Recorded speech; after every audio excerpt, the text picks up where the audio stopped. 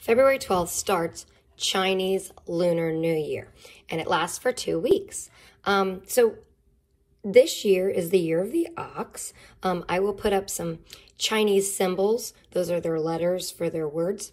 And you can draw these. You can use those on your lantern picture. But what I want us to do is I'm going to put a step-by-step up, but I'm also going to do it for you right now.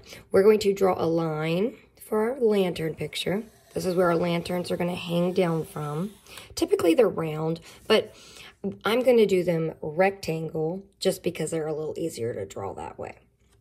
From here, we'll draw our first one in the center.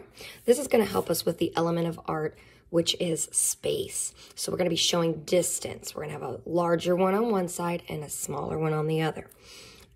So in the center, I'm going to kind of come down where my lantern's hanging, make a line, and then a line at the bottom. Oop, my table's a little crooked. And then from here, you'll add zigzag lines coming down to show your lantern folds.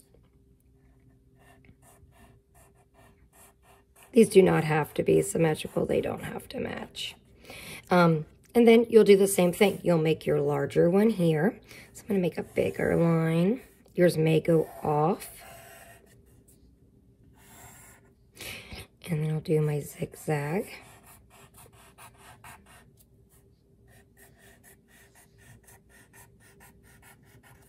And then I'll make a smaller one showing that it is a little further back in the distance.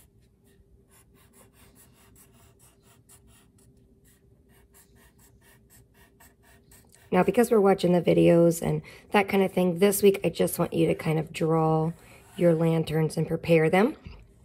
And then when we meet back on the 22nd for art, because we have President's Day next week, I'll have you color these and then we'll upload them.